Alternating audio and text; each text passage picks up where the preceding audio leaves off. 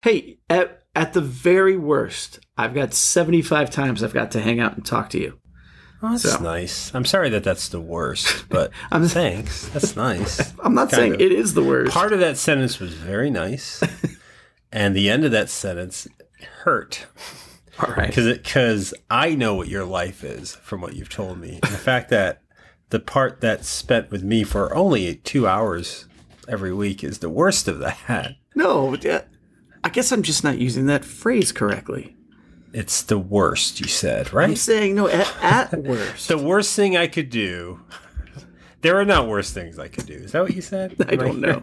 You're the worst on FXX, I think you said. And I was like, I watched it for 3 years and loved it, but I missed the 4th season, I said. And then you said, well, it's better than talking to you. Is that what happened?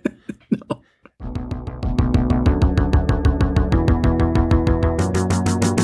Hey everyone ever, and welcome to 20th Century Popcast, the show where we try to understand the present while living in the past.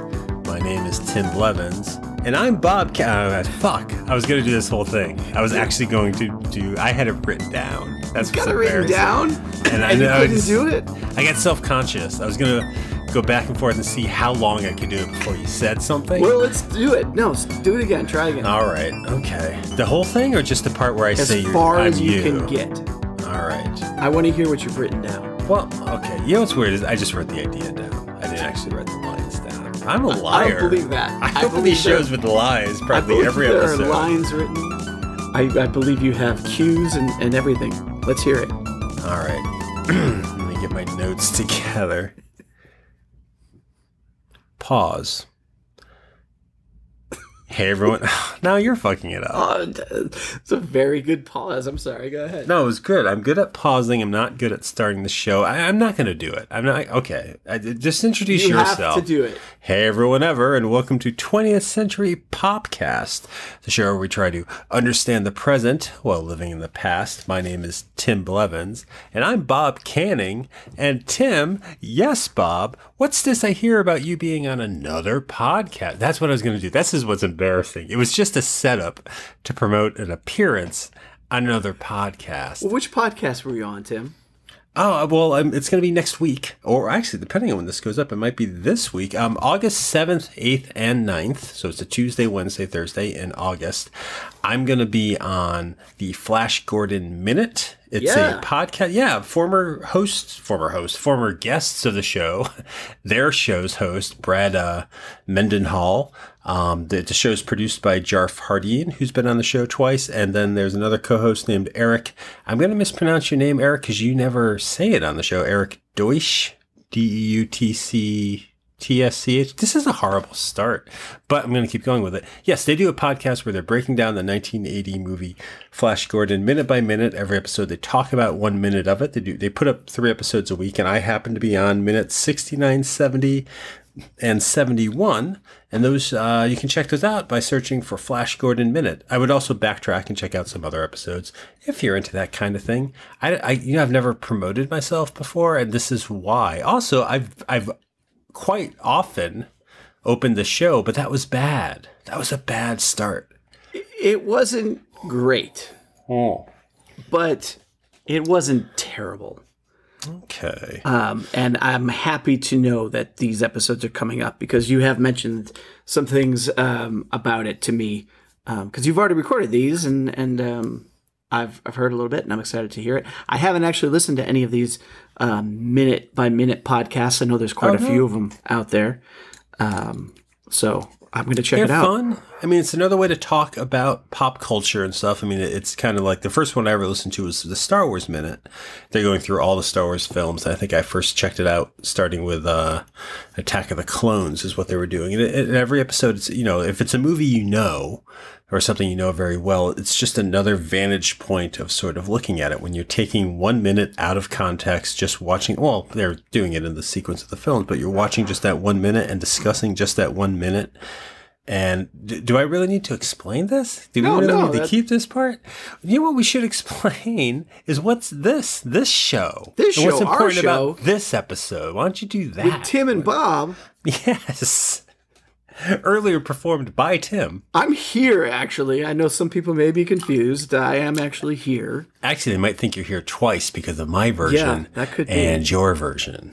No, it's great. You know, it makes sense that you're promoting yourself, appearing on other podcasts, because we are on our 75th episode, and certainly we would be branching out into the podcast world at this point.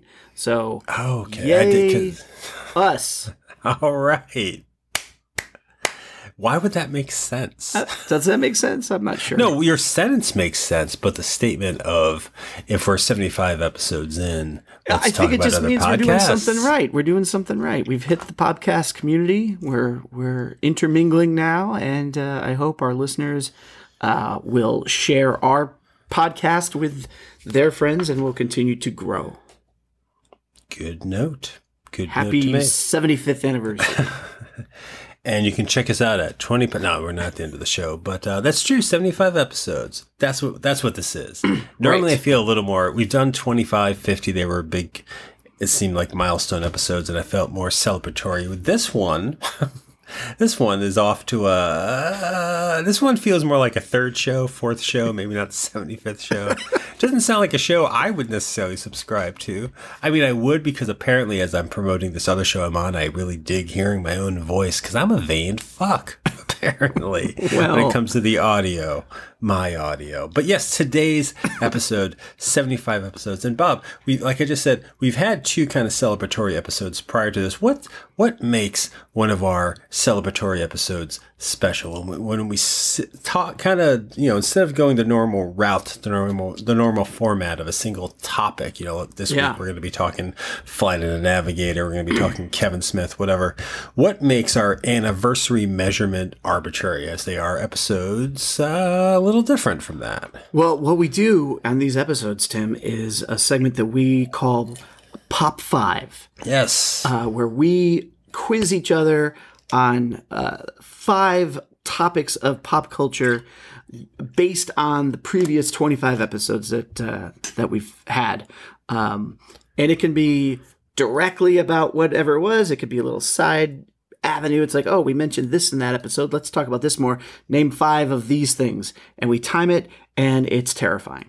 Right. And why is it terrifying? I think you just said, sort of. This is a little bit of a competition. Because, I don't know. We've never really kept score, although I'm sure you have at home. You've got the board that has our points, but has my points, yes. All of your points. Yes, I'm always freaked out by these because I have no idea what you're going to ask. We take turns. I've got my topics. You've got yours. I have no idea what they are. And then I have to answer those things and kind of show that I know a little bit about pop culture, since that's what this whole podcast is about, in 30 seconds. And that's the part that I don't like, in 30 seconds. Yeah, it's like a game. It's like a quick thinking game. Also, did you like my fake laugh there a moment ago? Not because I didn't find what you were saying entertaining, I did, but the laugh felt like a forced radio laugh. I didn't The kind of laugh you might put in at the end of a weather report or something. I'm sorry about that.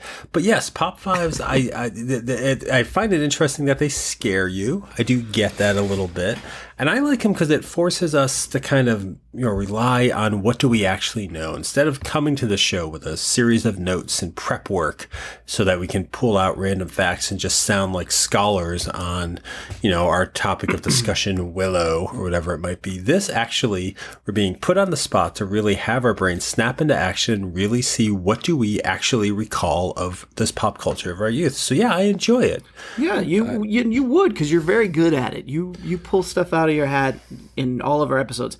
I am not good at it. My memory is not as good as yours. There are very specific things that I know quite a lot about, but I don't. My range isn't as vast as yours. Yeah, you already said that. Do you not recall? I don't. Is that something that we've discussed in the past? This episode, moments ago. Have we started? We are just about ready to start episode 1 of 20th. No, we have. And I think we should jump into it. So listeners that we've held on to through this opening, I hope that makes sense. So Bob, I'm going to start, I think. I'm going to jump into this a little bit. Okay. and see, maybe we'll get off to maybe an easy-ish kind of start. I just mentioned his name a moment ago. Yeah, Huey right. Lewis. I think you like this. Well, no, not that easy. But episode 55, which was maybe back in March or something, a little while back, 20 episodes ago. We did an episode about Kevin Smith, about the filmmaker Kevin Smith. You remember that? I do. He's the topic of one of my pop fives. Perhaps it's the same pop five. But perhaps this is the same pop five. I'm going to ask you here on this microphone with your headphones on you, similar to Kevin Smith. I want to know 5 directors from the 80s or 90s who have appeared as a character in their own movie. Oh my goodness! Can you do that? In their own movie? Yes. That's me. Okay. Spike Lee. That's one.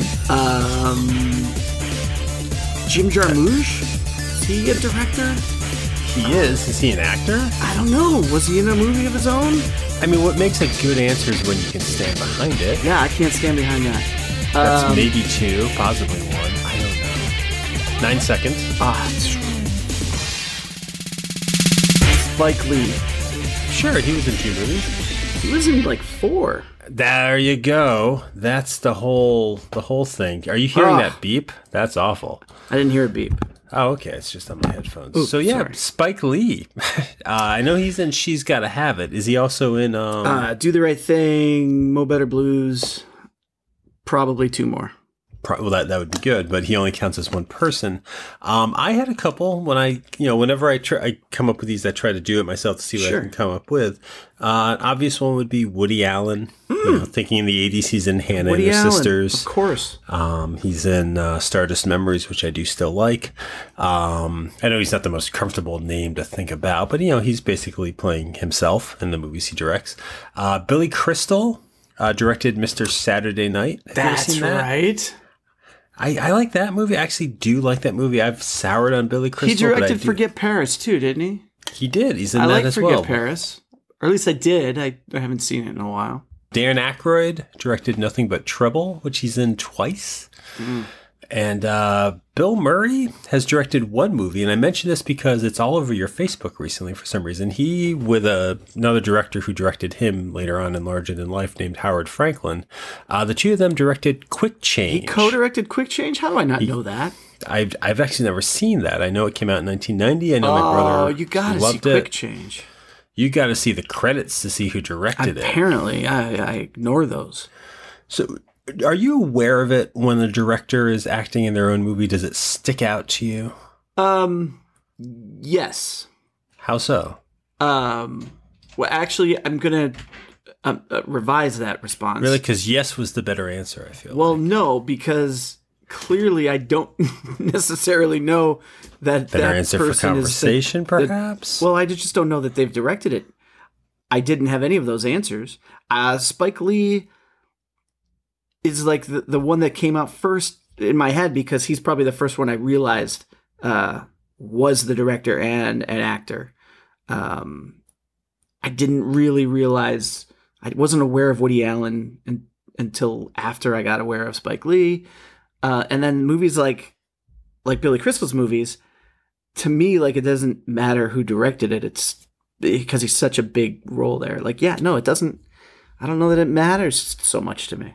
Is Spike Lee a good actor when you think of that? When you think of him in a movie, because he was the one you came up with, so he's maybe the one to talk about. Like, is he? Because he doesn't act in other people's movies. All these other names that I mentioned do act in other people's movies. I don't think Spike Lee has been in anyone other than his own movies as an actor. True. I think he's decent enough. I mean, I haven't seen all of his films, but the ones I've seen, I think he was fine enough. Is it a vanity for an actor to want to direct themselves, or for a director to want to put themselves in a movie? Those are 2 different thoughts, I guess. But like when I'm thinking of like Bill Murray, Dan Aykroyd, and Billy Crystal, since they started as comedians and performers, I think of each of them as kind of, it is what they call a vanity project. They're trying something out. Like, again, I like Mr. Saturday Night, but I always have this image of Billy Crystal being intolerable because now he's like, look at me, I'm a, what do you call it when you're good at all aspects? I guess it depends on on your opinion of the final product, because if it's not that great, then you might think of it as a vanity project. But if it's really something that connects with you, then I think of it more of a passion project. Like it's really something that they wanted to make. They wanted to produce it, direct it, act in it, because they really wanted it to get done. They really had a belief in it. But is there a feeling that they're actors? Why are they directing? Is that in there somewhere? Like they get the ability to, like Bill Murray gets to direct that movie, or Billy Crystal gets to direct a movie because they've proven themselves at the box office. Spike Lee directed a movie when Woody Allen first was directing movies. That was Woody Allen might be similar to them. Spike Lee started as a director, so he had to fight to get his movie made. He didn't have the celebrity clout to be a director. Well, I think Spike Lee's first movie was a student film, or a really straight out of college film. So it wasn't about fighting to be a director. He just made it himself. Mm-hmm. And he's in it. Similar to Kevin Smith, which started this. He's in Clerks. Kevin Smith wanted to be Randall, opted out of casting himself as Randall, and then instead plays Silent Bob, and probably the better choice. It's his passion project. He wrote it, he directed it, and he wanted to be in it as a lead, and opted out because he knew better. He thought better of it. I would have to say, I mean, we know Woody Allen writes all of his, and Spike Lee writes most of his. I'd have to go back and see I think Billy Crystal wrote both of the ones he directed. So I think I think he co-wrote them. I think he's working with other writers, probably the writers of City Slickers. So I see that more of a passion thing than a vanity thing. Doesn't always work because, you don't have any other opinions. It's just all you. And so sometimes it doesn't work. But do you want me to give you my overlapping Pop 5 that also references our, what was it? It is your choice. I would almost say pick something else, but if you're very happy with it, go ahead. No. I'll go with something else. We'll move away from that episode. This one might be silly and fun. So let me do this Pop 5. Okay. This is based on episode 70. Which I was not a part of. That was your episode with of June. Chris Nassini, where you guys talked about Star Wars toys. Yes, I enjoyed that. Great episode. If our listeners haven't heard it, they should check it out at 20popcast.com. They can find it there. But here's my Pop 5. Let me get the timer ready. I would like you in 30 seconds to name 5 Ewoks. Okay. Go. Wicket, PAPLOO, Lumat, Chief Chirpa, and Logray. There you go. 7 seconds that took. 6, really. It just took me 1 extra second to hit stop. That's a phenomenon. I mean, that's a toy-based phenomenon. None of those names are mentioned in the movie. The word Ewok isn't even mentioned in the movie, but boy, did I know all of that. Yeah, I know, and that's kind of why I wanted to ask the question. Because when you guys were talking and throwing out these character names of again, like you're saying, characters that aren't named in the movie, I never got that into Star Wars where I would know these names. PAPLOO, for crying out loud. Do you know what PAPLOO looks like? Or is it just a name? I do. He's the one who rides the speeder bike. See? I don't know this. So, I mean, a fan could correct me if I'm wrong. Well, I mean, are there other things you're engaged in? Like, that's knowing the expanded world. It is odd to me. It's more odd to me because that's one of the things I love. I'm actually a huge fan of just watching a Transformers episode, a Star Wars movie, a G.I. Joe episode, and just naming the characters, rattling off the names of these things to myself, or more so to someone who's not interested there with me. That's a weird venue for reliving childhood, because again, these aren't, I guess with the toys, those are the names, but something in the Star Wars movies, everything gets a name, a lot of it after the fact. Like a character like Walrus Man from the original Star Wars is now called Ponda Baba. That's a name that came afterwards. It's not like that was in the script and that was the name of it. That just came later when people are naming things. And a lot of the names are just stupid plays on word. Are they named because they have to put a name on the toy? Are they named because somebody had to write the novelization? I think it's just, the toy, originally the toy was called Walrus Man. That was the toy with the orange body, the blue arms and the walrus-like face that kind of, but doesn't exactly look like the character in the movie. And that's what he was called, and that's what I knew him growing up. Then they do a series of short stories set in Mos Eisley, and that's where I first read the word. I think it's just as these things, and this is, again, this is, I think, an 80s, 90s collector mentality. I think it feeds into the 90s with like stuff like Pokemon and things like that, where you're physically collecting something. If you're collecting something, you have to be able to designate what it is. If you have a shelf of Star Wars figures, you got to be able to say, well, who's who? And I think as the world Walrus develops, Man isn't enough. Well, it was as a child. That's the thing. Like, it was when I was playing with it, it was. But yeah, I think as time goes on, a way to experience fandom, you know, I think we want to experience it every way we can. So if you see the movie enough times, you start to look for other things in the movie. Like, you know, like if you watch Star Wars multiple times as a kid, maybe sometime you watch it with the sound off, or maybe sometime you watch it just paying attention to how the stormtroopers move. You find other ways to experience it. Likewise, when these authors come on to write the books, they got to write other stories. So maybe they're writing a story about Luke, or maybe they're writing a story about Leia or C-3PO, or maybe they're saying, well, who's in the background? Here are these two twin sister looking characters at the cantina. What's their story? And because the rest of the universe has been exhausted for the main characters, you start inventing little stories for these people because you just want to get deeper into it, or you just want to experience it more because you're so in love with it. You want to leave your own little mark. So everything gets a name. And everything gets an identity, and there's something fun about that because they always call it like expanded universe, you know, like it's more outside of the movies. You have these books and these source books and these toys, but all of that feeds into something, and it's like learning a language. It's just another way of talking about it. It is odd because I love it. You know, that is one of the reasons I go back and watch any of these things that have multiple characters I enjoy. You know, I assume it's what kids felt watching Infinity War. It's like you can point out who all these people are. Yeah, I totally get that. And I guess what shocked me, not shocked me, but I guess what I really enjoyed hearing when you guys were talking about it is that you're in your 40s and you still have that recall of these things. Because like right now, my kids mentally, sure, we're still sharp with that. But I know what you're saying. Don't know my zip code, but I can tell you that. My kids are into multiple pop culture things, and you can probably hear them in the background right now. And they can recall names and characters and side people. I mean, I know I've mentioned this show before, the Odd Squad. Mm-hmm. They have built just this Simpsons-like expanse of a universe, and my kids know all these little former Odd Squad agents, current Odd Squad agents, you know, German Odd Squad agents. They know them. I don't know that they're going to know them, and you know, they might know something else, but they're not going to know them when they're 40. They're not going to recall the Odd Squad. Why do you say that? What are you basing that on? I don't know. Maybe they will. Maybe this will be their Star Wars. Maybe like they will. Not to go this route necessarily, but you follow football. Sure. Like, can you name lineups of football teams from your youth? Like, do you remember watching a game in 1998? Can you name who was on the state sport team? I can name some. I can name the more famous ones. I can name a couple less famous ones from my local favorite teams, you know, growing up. Does that hit you at all? Isn't there a little bit of a push or a bump from experiencing that, or no? No, I guess there is. Especially like if I were talking to somebody, and this happened pretty recently, where I was talking to somebody from upstate New York, and we were talking about the 90s Buffalo Bills. So yeah, that's I guess that's similar. Yeah.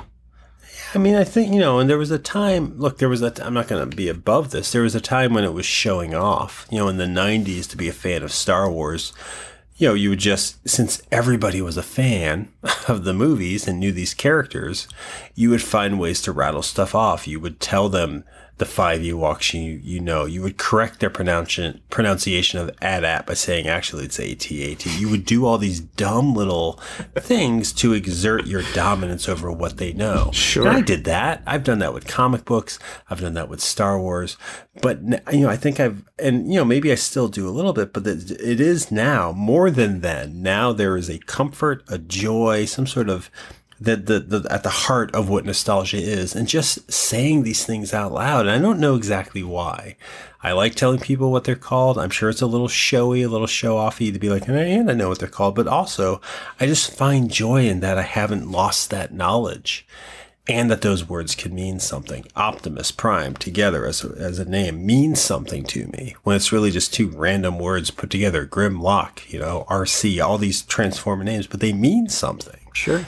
Just saying it helps spark the memories that are important. And I don't do it with Warner Brothers characters. I don't do it with Disney characters, but I do it with these things that meant something to me in the 80s. That's why I loved one of the many things I love about the Marvel movies is finding the people in the background, being able to point them out, and doing that and pointing them out to someone. I also can't do that, but that wasn't my thing. But do you want to, I guess? Is that something you want well, no, to do? because it wasn't my thing. So, yeah. Well, very good. I knew you would be able to rattle those off. Well, I enjoyed rattling them off, at least. Good. But I guess that's my thing. Let's talk something that might be your thing. That's a horrible segue. That didn't work out. No, it's perfect. A little while back, in episode 64, we talked about a long-running sitcom that both of us watched. I think of you. I think you watch a lot of sitcoms. We had an episode about Seinfeld. You remember we were talking about the 90s sitcom Seinfeld, starring... I don't remember the star, but there was also like Julia Louis-Dreyfus, the guy from the Doritos commercials. They were all on it, yeah. And big sitcom, we all watched it. I wanted to ask you right here, right now, to name 5 sitcoms from the 80s or 90s where a stand-up comedian played one of the leads. All right, go. Roseanne, Home Improvement. I believe Norm Macdonald had a show called Norm in the late 90s. Grace Under Fire. Everybody Loves Raymond. Oh, is that 5? That was, and that was with me having trouble with the stopwatch. So good job. And you Success. picked, and you didn't pick. You started by picking, I think, ones where it's the person's name in the title. But you picked Grace Under Fire, and you picked Norm. Are any of those ensemble shows? Any sitcoms that were like it's more of an ensemble and the comedian's one of the characters? Like Seinfeld's an ensemble show, I guess. Yeah, I think they're all ensemble shows. Really? Wouldn't you say? I mean, yeah. I mean, Grace Under Fire, Roseanne, Home Improvement, they're all family shows. So your ensemble are the spouses and the children and But were neighbors. you interested in any of their storylines? Like when I think of Roseanne, I think sadly, grossly, unfortunately, about her because her name's in it. That's like a drawback of a lot of comedian shows is when their name is in it, it's hard to separate that. But I never watched Grace Under Fire. No, I know roughly what it's about. Okay. I basically thought it was like another Roseanne. Mm-hmm. But what else did you say? What did you watch of the ones that you said? Home Improvement, something you watched. Yeah, I watched Home Improvement. But were you interested in any of the characters? And I say any of them because the main character is an awful character, but that seems to be what people tuned in for. Like, if it was an episode where the main storyline is about his oldest son, or it's about, I can't think of his wife's name. I think I did at that age. Yeah, I think I did. I mean, I related to the kids because I was a kid. So yeah, I didn't see it as, and I probably didn't even realize it was a stand-up comedian show until after the fact. So you came to these shows not knowing. Yeah, those early ones for sure. I went to Norm, if it is called Norm, because it's Norm Macdonald. Norm? Yeah, where he was like not because you thought it was a Cheers spinoff. There was, I think there was one where he was like a sports writer or something. It didn't have a lot of episodes, unfortunately, but I remembered enjoying it. I haven't gone back to it since the first run of it, and I think it was 99. It might be 2000s, so I apologize if I failed that one. Yeah, I'm trying to think when he left Saturday Night Live because it would have been right after that. I don't know when that was. Yeah. I was trying to think of shows where the comedian may not be the main character, or isn't the sole character, like the central one. Because again, the ones you mentioned, that is who I think. Like I came up with like Welcome Back, Kotter, which I know is a 70s show, but that was based around the comedian Gabe Kaplan. But I feel like the students all kind of took precedent over him. Yeah. My favorite show of all time, Anything But Love. I mean, that's Richard Lewis and Jamie Lee Curtis kind of share that show. And I think it's almost more Jamie Lee Curtis's show than his show, but I love that he was there. My Two Dads kind of had Paul Reiser and another actor on it. And then These Friends of Mine the Ellen DeGeneres show that we were actually discussing, I think, before the show. That's an example where that started, I think, as being basically Friends. It was supposed to be about the ensemble. Right. But it morphed into being her show and kind of her taking over. I mean, like a lot of these shows based on stand-up comedians are also based on their act. You're getting some of their act, at least in the earlier seasons of the show. And I think maybe that's why something like Anything But Love, which if there are any listeners who know that show, please write in. I would love to do an episode about that show, but I don't know if anybody cares about that show. But that's not a show that was based around... Do we really need the audience to say that they want us to talk about Anything But Love? You are the host, the creator of this podcast. You can talk about anything. We are the hosts. We're both hosts. We are the co-hosts. You are the creator. And you can talk about Anything But Love if you want to. Well, maybe I'll do it now. Get it out of the way. But I mean... That was a show that was more, again, it's more Jamie Lee Curtis's show. Richard Lewis is on it, but he was playing a version, I guess, of his stand-up, but it wasn't necessarily that here's a show built off his act. Right. He had a similar delivery, and I'm sure that there were some ad-libs or stuff that could have been right out of his act, but he was playing a character that wasn't him, wasn't a comedian, wasn't named Richard. And I guess, that's more intriguing to me than something like Seinfeld, than something like, even though I enjoyed the show, like Mark Maron's show, Maron, I enjoyed watching it and it was fun, but I would be more intrigued like I am now in watching him play a character like he's doing on Glow, watching these people step out of maybe the safety zone of, of the guaranteed character that, and again, it's what brings me in. It's like, I know this comedian, I'm going to watch this. Yeah. But I like the ensemble, and it's hard. I don't know. Like, in the 90s, were there a lot of ensemble shows where, say, where the big name comedian is part of an ensemble and not necessarily the star? Like, I feel like Home Improvement, it's still Tim Allen's show. True, yeah. But I mean, it's hard not to see the shows as ensembles because it's not like it's a one-man show and different characters come in every week. It's always the same character. So it's hard for me to separate ensemble from the star. Yes, it's built around his comedy and his routines. You're calling it comedy. But could you conceivably do an episode? We're talking about Home Improvement, right? Yeah. So yeah. Could you do an episode where Tim Allen isn't on it? Yes. Did they? I don't know. And you would be fine watching that? I would have, yes. Yeah, you're not fine watching Home Improvement now, right? That show is abysmal. Right. And he's a horrible man. But yes, I would have been fine seeing something that was just about the kids, just about the wife, just about Al. Sure. Really? Yeah. You want to watch an Al-centric episode? At that time, I would have been fine with it. Okay. Because once the world is built, you can do whatever. You don't need... If it's built, that's the thing. You're saying it is, I guess. I don't see that as a world I'd want to go to. And I don't want to step into what's Tim's last name on Home Improvement? Taylor. I don't want to step into the Taylor house and have the mom take the kids to the doctor, and that's our episode. I don't want to step into the Taylor house, period. So this is a rough example. But I'm thinking these are all modern examples. I'm sorry, but I'm thinking of something like Brooklyn Nine-Nine, The Office, Parks and Recreations. All of these are shows that were built kind of around, Parks and Recreation, I think, was built around Amy Poehler. Brooklyn Nine-Nine was built around Andy Samberg. I don't know if The Office was necessarily built around Steve Carell, but he was the name that people saw. But those shows can work with and without the actor being there because they are genuine ensembles where the aspect of the recognizable comedian disappears into the character. I don't think the Leslie Knope character on Parks and Recreation is who Amy Poehler is. All these 90s sitcoms, I feel like they're playing versions of themselves. Even on Anything But Love, Richard Lewis is playing a version of himself. Again, he's a magazine writer.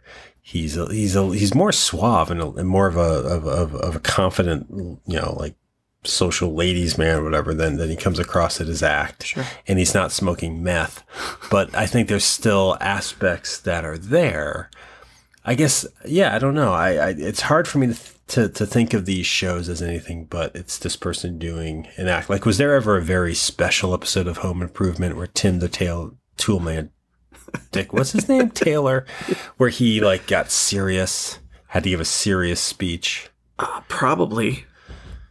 Are you not the go-to guide for this program? Are you not the source in this neighborhood? You are not. I am not. I watched the show as a child, and then that was it. So no, I'm not. I'm sure there were moments. Yeah, there was episodes, I think, where one of the kids was caught smoking or something. So I'm sure he had to say something serious. I'm sure he cut it with humor. I mean, do you think of him as a good actor on that show? I guess I do for what it was. And you're going to love Santa Claus too. No. I mean, he is not, I wouldn't consider him a thespian, but he's a fine comedic actor. I feel like it ties a little bit into like the Billy Crystal directing, Dan Aykroyd directing, the putting themselves, like when it is their piece. Like these shows built around comedians, like Roseanne was apparently a nightmare to work on. Grace Under Fire was apparently a nightmare to work on. These comedians are not part of an ensemble if they're the head of the show. True. Whereas something like Anything But Love, from what I understand, it was an ensemble show, and a lot of the plots didn't. They were more about Jamie Lee Curtis or someone else, and that works. But I feel like that was a. It sounds like the difference there too is that, like you're saying, Richard Lewis was hired for a show that probably somebody wrote. Like he didn't create the show, right? No. Yeah, so he was hired as Wendy Kout, I believe is her name, Kout. Yeah, so he came in as an actor to play a role, whereas, like you're pointing out, all the other shows are centered around and based on these particular guys. So they're brought in; they're clearly the star of the show, and so I can see how could be problematic for production. Isn't it odd that something like Home Improvement would be a passion project for somebody? That they'd have an opinion on, well, this doesn't work, this does work. I don't know if it was a passion project and just a way of hiring a guy that was already mildly successful to make more money for a network. Oh, is that what you think it was? Is that too negative of a... No, I'm just, it's odd to me when I think about, and again, I don't know Grace Under Fire or Roseanne, but I understand they dealt with social issues. It's odd to me. Yeah, well, I mean, Home Improvement is odd to me, more so than My Two Dads, which should be the outlier here, but I loved that show. Yeah, I don't know the history of all the shows, and I'm ever you don't know the history of every what I'm show. saying is I was going to say I'm like My Mother the Car. I Married Dora. I'm segueing to the fact that and Jillian Slept Here, or whatever that show was called. Seinfeld was written by Seinfeld, and it's his project. He's trying to sell it. I think the same can be said for Everybody Loves Raymond. That was his project with Phil Rosenthal, and they try and sell it. Whereas I think A Grace Under Fire and Tim the Tool Man, I would feel more. I think it's called Home Improvement still. I could be wrong. I would not be surprised if we learned that the network approached them saying, "Hey, let's build something around you." I see a difference there. There's definitely a difference there. No, and I think that was the 90s thing. You grab us, I think, because of Seinfeld. And I think it was happening in the 70s, though, too. Sanford and Son was built around Red Fox. Chico and the Man, which made my list, by the way, although I've never watched an episode, featured Freddie Prinze. I mean, you had shows that were built around comedians, and the ones that lasted. I mean, it's something you can do. And I guess those shows build ensembles, and hopefully they grow beyond just a person. I guess I just don't like Home Improvement. Yeah, and that's why I'm harping on that. We're really getting to here. That's your. Do you have a Home Improvement top 5 to move to? Yeah. Are you still there? I'm still here. Can you hear me? I couldn't for a moment. Oh. Were you saying anything? I was saying that you were making your annual point of not liking Home Improvement. Is it annual or is it monthly? It's probably monthly. All right. It's quarterly. It's our 75th, so it's probably quarterly. That's 75 episodes of not caring for Home Improvement. It's horrible. Yeah. But what do you have? Let's move on. This one you might not like me asking this, but it's going to bring up a topic that I kind of wanted to discuss with you. So get ready. I'm going to start the timer. I don't know 5 Home Improvement characters. Can you please name the 5? Oh, this is based on, I need to say this. This is based on our 65th episode, which you know was our Radiohead, the Benz listen through. And that was a nice groan. So, well, it's kind of like the Home Improvement of compact discs. So it's a great next question then. Are you ready? I'm going to get the timer going. I'm ready. I hope it's not about Radiohead. Name the 5 members of Radiohead. Go. Oh my god. Okay. Well, there's Tom York. There's Brad Scotch tape dispenser. There's 15 seconds. Eddie Cochran Jr. Oh, that was actually close. There's Goo Goo Dolls. And there's what was the neighbor's name who didn't have a mouth? Wilson. 30 seconds. I don't think I've ever known the members of Radiohead. Who are they? You've got Tom York. That's correct. Oh, what a shock. Good for me. You said Eddie somebody, but there is an Ed in the band, Ed O'Brien. Not the same Ed who sang Life is a Highway. No. That's Eddie Cochran Jr. I think some of these names you'll recognize. Johnny Greenwood. Nope. Colin Greenwood. Unfamiliar. Are they related? I believe they are. Okay, that's lucky. And Phil Selway on drums. Phil what? Philip Selway. Yeah, I don't know this band. Do people outside of the deep cut fans of Radiohead know these other people? Do they have their own solo project? Well, this is what I was thinking about. Yes, some of them do. I think Phil Selway does some stuff. I think one of the Greenwoods. Phil Selway does some stuff. One of the Greenwoods. I'm sure he does. Does soundtracks, some music, film music. Yeah, oh, that's cool. Yeah, they all do their own thing. But that was my thing. Like, you're going to be a fan of a band, and you're going to know all the band members' names. Sure. I consider myself a pretty big Radiohead fan, especially back in the 90s and early 2000s. Did you know all of their names? I don't have them on recall. No. You don't? Did you ever? I have Tom York, Johnny Greenwood was always at the top of my head, but the others, I never really had them on recall. But does that matter? Because I was talking to some other people about some bands I like. And a specific one came up, Guster. Mm-hmm. Which I'm not sure if you're a fan of Guster, but I really like Guster. I know their name, and I think they have a fly or something on the cover of one of their albums. That's correct. That's correct. And they're a Boston area band, and so I've got all the Guster albums. I can't name one band member in Guster. Mm-hmm. This ties into the toy question you're asking. Does that make you what? Does that make me less of a fan? Should I not say I'm a fan of Guster if I can't name the lead singer of Guster? Well, but what are you a fan of, though? You're a fan of their music, right? I'm a fan of their music, right. Yeah, I don't know. I guess that's tricky because it's wording. You like their music. I wouldn't peg you as the world's biggest Guster fan. Actually, I would because I don't know any others. And you're 17 feet tall. But I mean, they're not your favorite band. No, that's true. I guess, yeah. What you're asking, is it important? Of my favorite bands, that's true. Although I couldn't tell you everyone at the top of my head right now in Huey Lewis and the News. I don't know all the news. See, is that you or is that the band? I don't know. I don't know. I only know their names because I wrote them out in the show notes for that episode. Johnny Cola. I would have to look them up. Well, and it's interesting that you're using music over toys because music, I think, is where maybe comic books do this too, but music is where snobbery and fandom is biggest, I think. Music? Because there's something hip and cool about music. I think as comic books and stuff gets a little more acceptable, but that's where people want to drop all the names, want to correct you, want to let you know who the producers are and which track and which version and mono, stereo, Velvet Underground, blah, blah, blah. Wow. But I don't know. Like, do you talk to people about Guster?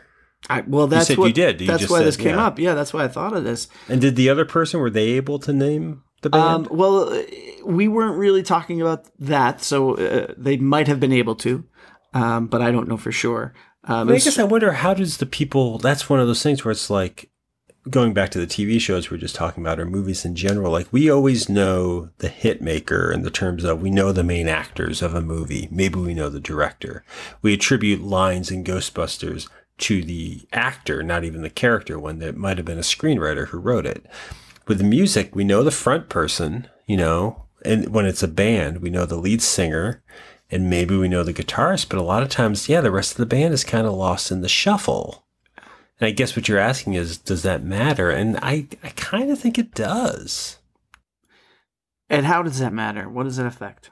Because what does it affect? It affects our perception of how these things exist. You know, when people talk about the Beatles, they are actually normally, at least how I hear, talking about Lennon and McCarthy. There's two other members of that band. And there's also producers. Did you purposely mispronounce McCartney? Did I mispronounce? Yeah, you said McCarthy. McCarthy. I guess I've been doing that for some time. I mean, he's arguably the least noticed Beatle. And again, we should get out the Beatles, but to talk about other bands, and again, it doesn't matter, but there's a mystification of the front person who leads the band. Sure. You know, Courtney Love in Hole, or I can't think of the names of anybody in Sleater-Kinney because they're all kind of equal there, or were until what's her name was on the Portlandia. Right. But I think it does matter, because I think if we're gonna claim to be fans of this, if we're gonna be like, this matters to us and we're in depth and we want to respect the artist, I love Guster.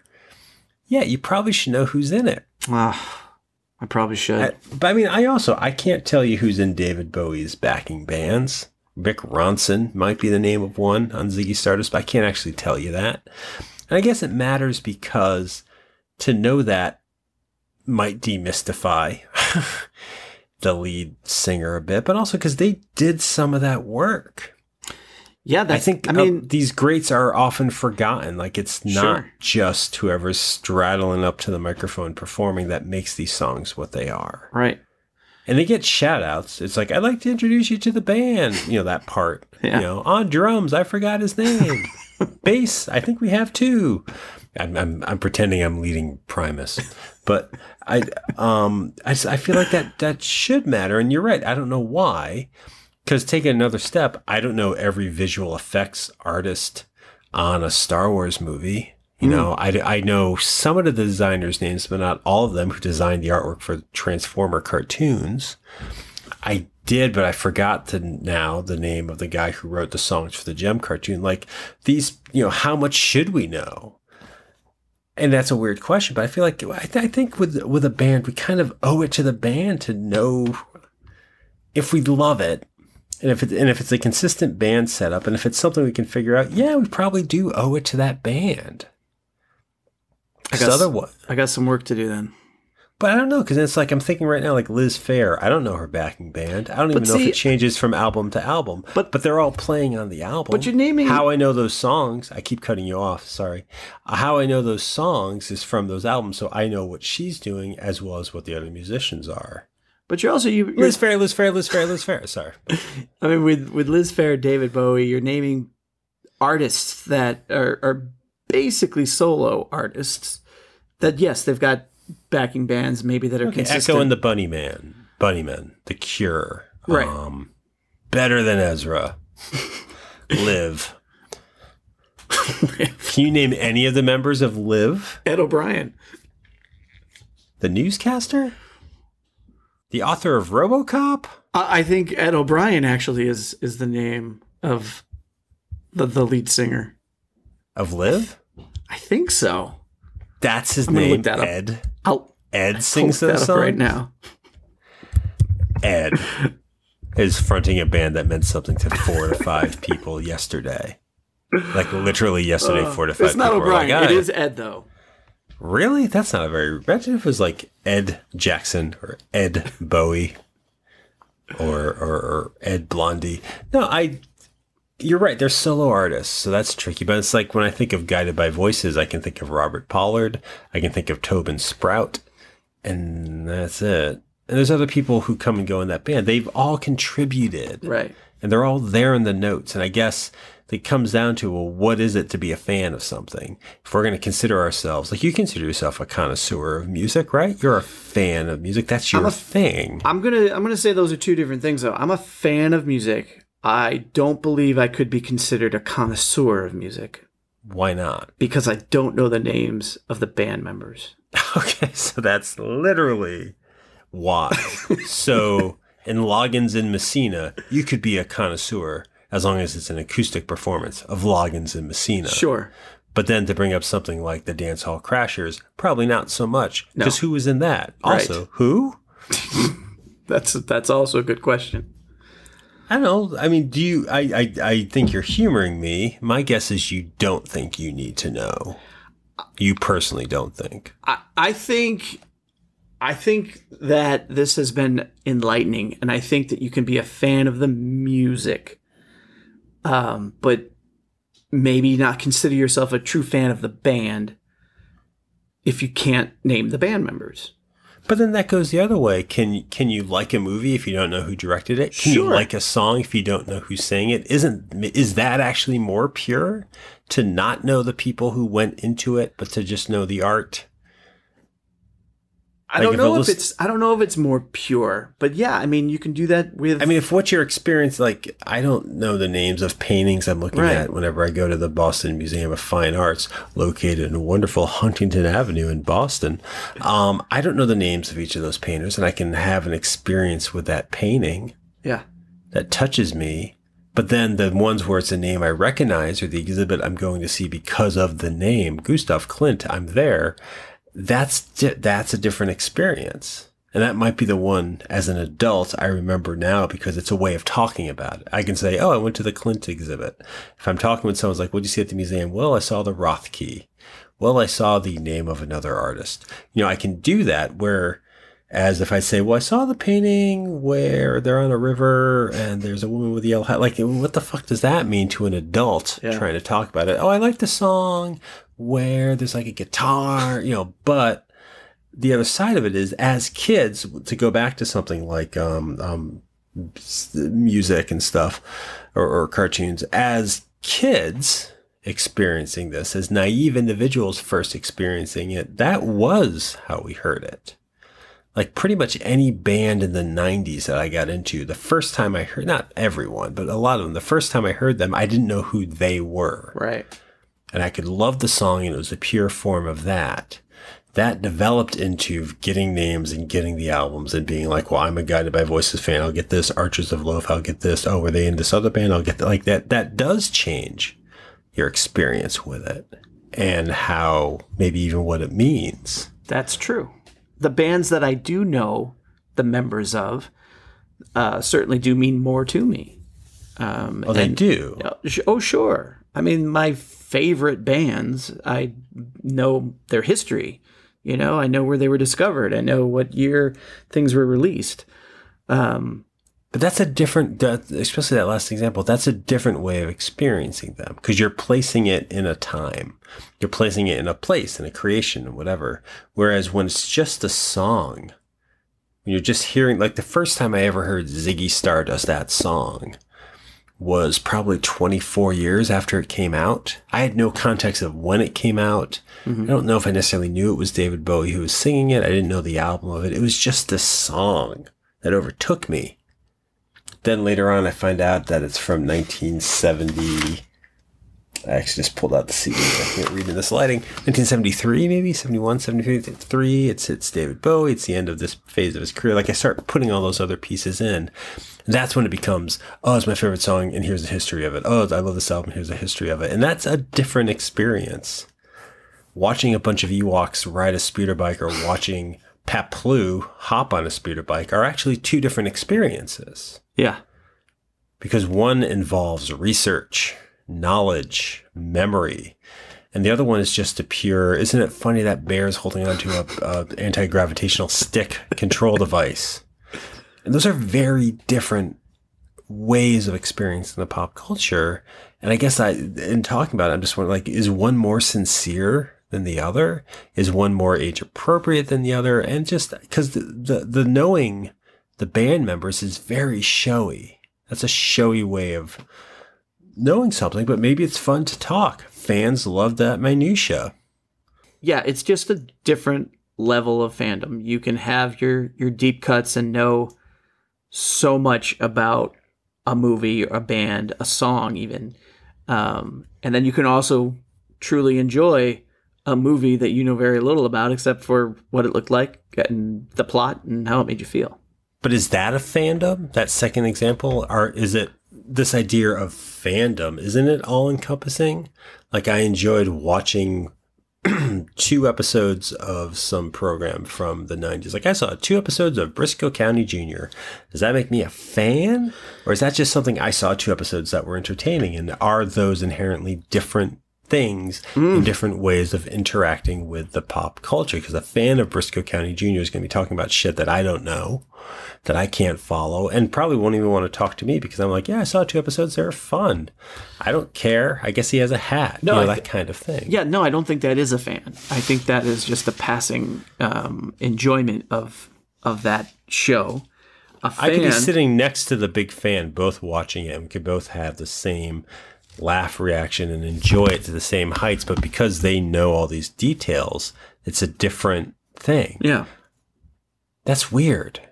That seems almost less about the art and more about the artist, less about the experience and more about the production or the overall experience. I mean, the nature of this show we're doing and talking about these things, we talk about these topics not as just we enjoyed it. Do you remember it? It was fun, or this is the first time. We talk about it in this analytical, pulling from it, how does it relate to the world way, which distorts ultimately what it is.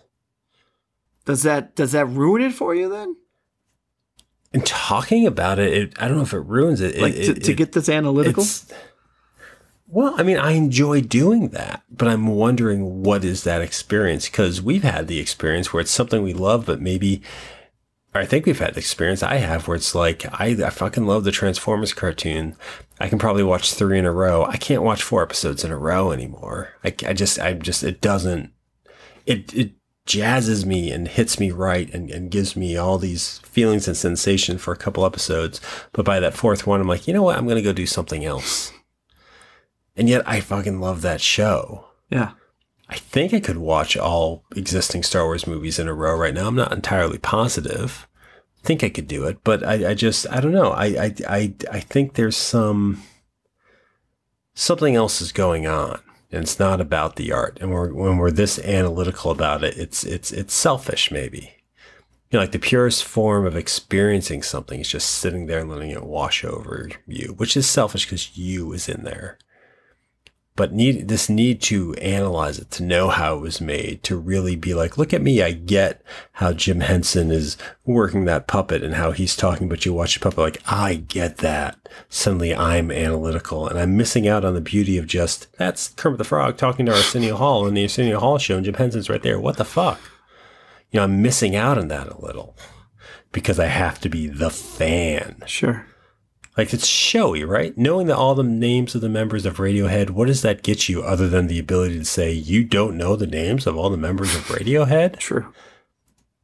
And yet, all of those names made that band, made that music, right? They're all equal. Would you say they're all equally involved? I believe that they are. Is? Yeah. Really? They're all equally involved? I don't know if it's... yeah, I'm sure there's a percentage difference here and there, but I don't think... That's not equal. I don't think there's one of them that shows up and gets the sheet music and then just plays it. Like, you know, I think...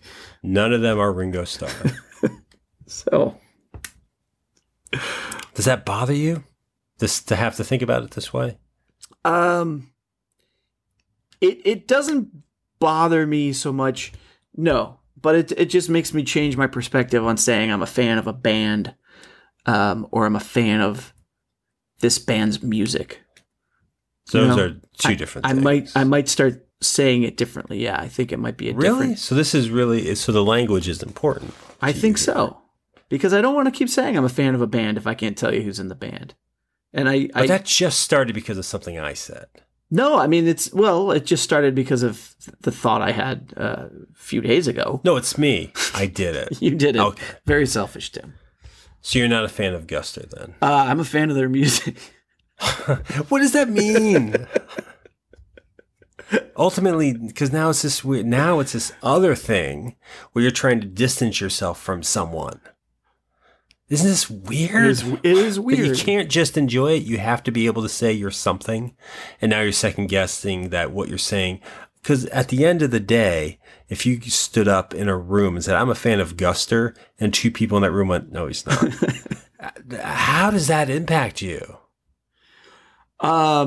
It doesn't really. How does the lingo impact? It doesn't. No. But this matters all of a sudden to you. Well, by the way, it totally matters to me. I need to know that I'm a fan of things, but I don't get why. Yeah. Well, I mean, going back to Radiohead, another aspect of this is that neither one of us are a fan of. I just want to be clear. Nobody likes Radiohead ever. Some other people were talking about seeing Radiohead recently. And as much as I like Radiohead, I've never seen them live. And that would seem to be the thing you would have to do if you're a fan of the band. I would disagree with that. Maybe you don't like crowds. No, I know. Maybe I mean, it's just what Radiohead charges is a ridiculous reason to pay to see the band you enjoy. So, or maybe they're like Bob Dylan and they're not really a live act. Who's ever come out of a Radiohead concert saying, wow, I was just at a Radiohead concert? Nobody. Sometimes they'll say mom and whatever the rest of that is upside down. So do you think that? Do you think if you've... Because you've never seen Oasis live, have you? I have. Oh, you have? Yeah. Just once. I've seen Travis live like 14 times. Yeah, well, nobody is asking about that. I'm just... When was the last time somebody was like, hey, man, do you like Travis? Or tell me about Travis, or my name is Travis. Like, none of that. It's not a name people use because that band was like, really? Do you really like Travis? Are they still a thing? Am I thinking of the right band, or am I confusing them with someone else? I don't know, because you haven't really described the band, but you probably are thinking of the band Travis. Well, who sings that song, Sing? Travis. Who had the album with Billy Bragg? Wilco. That's who I'm thinking of. Travis to me has always been, well, Wilco's a little too much for me.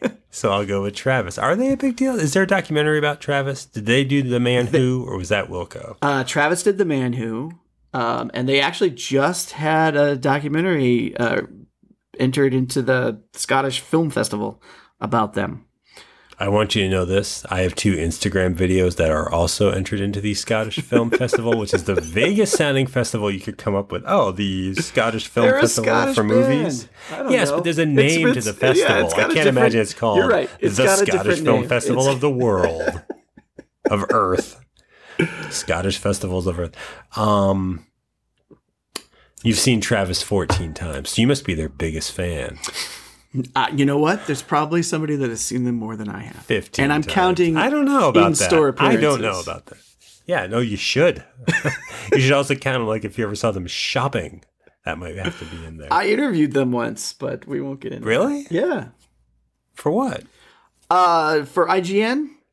In person or over the phone? When I used to work there, they did a appearance on a web series, and so the TV division of IGN was interviewing them, and our friend Eric Goldman was going to be interviewing them for the TV aspect of it. He said, hey, I know you're a fan of this band, and I was doing some freelance for them. Do you want to come and interview them for like the music aspect of it? Because he didn't know them.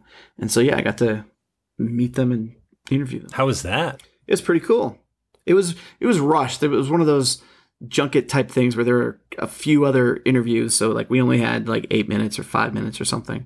Did you express to them that you were a fan? I did. I had. How many times? Just at the end, just as after we were done with the business, I said, "Hey, before we go," and then I went into the fandom of Travis.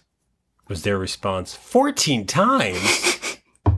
No, but our drummer Who's-a-What Thingamabob hasn't been to 14 of our shows. They thought it was pretty sweet that my wife walked down the aisle to one of their songs. So, oh, that's nice. Yeah. So you had to tell that. I did. That was like something my big that thing. You know would be specific, and they would be jerks to not acknowledge. I guess, yeah. Well, that's nice. 75 people, and of that 75, you may not have like this one, but there's a nice back catalog, right? There's some good episodes. Some great ones. And you can find those. But you know what we should do some days is make a list of favorite episodes. And all the people involved with bringing those episodes to you. People I'd like to thank right now, like Robert Canning. Or maybe Tim Blevins.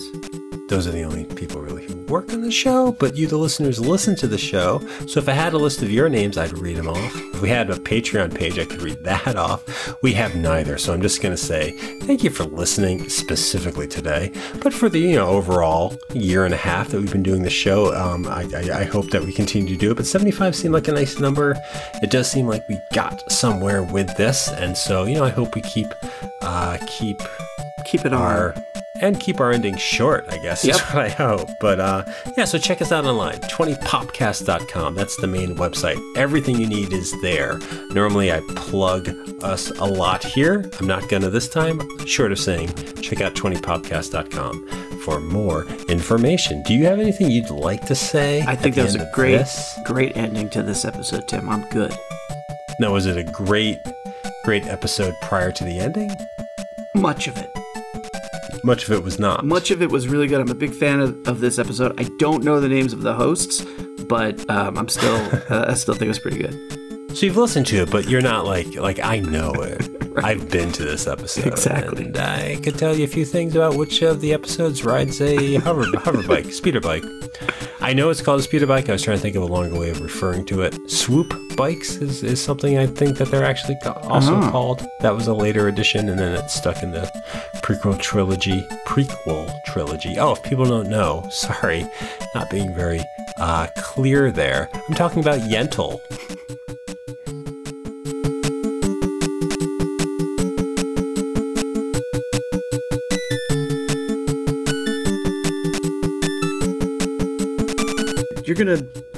You're gonna be up too late. You're gonna lose your energy. Those are two different things. All right, we're recording. All right. You're ready? I'm never ready for Pop 5, but yes. Man, you want that in the episode. You want that to be the segue. I'm not going to promise that it is, but we recorded 20 minutes already. Because I'm going to say it repeatedly as we get into this. Never ready for a Pop 5. How often does this come up outside of the podcast? What have we done? When you're not podcasting, are you not ready for Pop 5s? Like, oh man, I was just heading down the insert name of highway, and a Pop 5. Oh, I dropped my kids off at school, but Pop 5, they're not going to school today. No, it doesn't happen that way. But okay. Similar queries of what's your favorite this? Have you seen any of these? And in 30 seconds. Usually timed, yeah. Hey, have you seen Infinity War? Go. I have. Which one? Oh God, this is so. When did it come out? It came out this summer. Okay, holy crap! April. You just predicted every answer I'm going to give tonight. All two answers. Let's do it. All right, here we go. Let's do it. We're going to do it. They're going to do it. And it is this episode, this 75th episode. That is a real anniversary, right? People celebrate 75. Absolutely. It's the corn anniversary. I don't know. It's not corn. That's 4. It's not golden. That's 50, right? Golden corn. I don't know. I actually don't know any of these bullshit things. Silver anniversary. It's paper was the one. I'm like, well, who? What? Paper's first, I think. I know. It's like, here's some plates. Paper plates. Is it paper planes? What's the song by MIA? Sometimes I eat on paper plates. I know that's not it, but I thought I could do it better than that.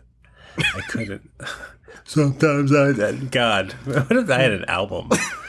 What if, much like Meghan Trainor, I released an album, but it was just that, or just or covers of other songs like that. Last Saturday night. I don't even know the words to that one, so good luck figuring that Katy Perry song out. Sorry. You've got the touch. You've got the power. We don't have to pay rights on any of these because you can't quite tell if it's the hit or if I'm just talking. Yeah, that's in the song The Touch as well. Yeah. I listened to that song 4 times in a row yesterday, and Dare. I kept rewinding it after the keyboard solo, but to the start of the song. And it got me thinking, just like I'm thinking now as we record, my windows are open, and we're very close to the neighbors. Are they hearing this? Are they over there thinking, yeah, or are they thinking no to every time the touch and Dare and the theme from Howard the Duck started over? Because I was going through my iTunes looking for stuff I didn't have on CD, and I don't have Howard the Duck on CD. Interesting. I have it on DVD and Blu-ray for some reason, but I don't have it on CD. Let's talk about that some more. No, we'll do this. Let's do it. All right.